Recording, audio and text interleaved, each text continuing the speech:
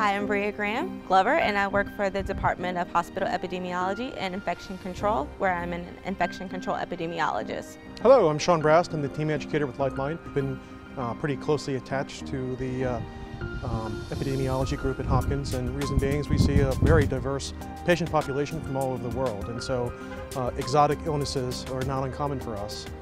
And so with this collaboration, we've first started working on patients that were coming into Hopkins for MERS-CoV, and that has blossomed into patients potentially for Ebola.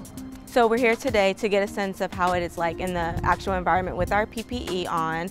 We wanted to make sure that we can get the equipment that we use on a daily basis through the ports of the isopod, which is going to be used to contain our Ebola patient, our possible Ebola patient. So the isopod essentially isolates the patient from the outside. It has the advantage of having both a positive or negative airway system to prevent the transmission of potentially infectious diseases by an airborne route.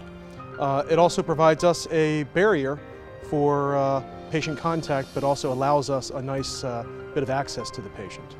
So this simulation that we went through helped us identify some potential vulnerabilities in the equipment that we were looking at for gloves and things that we were trialing.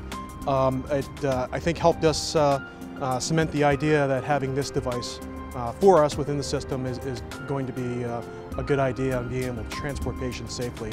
We all get worries about different diseases that are going around. We definitely need a lot of practice. Things are different in the book than they are in real life.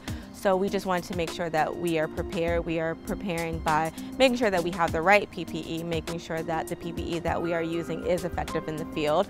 It's effective in our office, but how is it going to be when we're actually working with patients?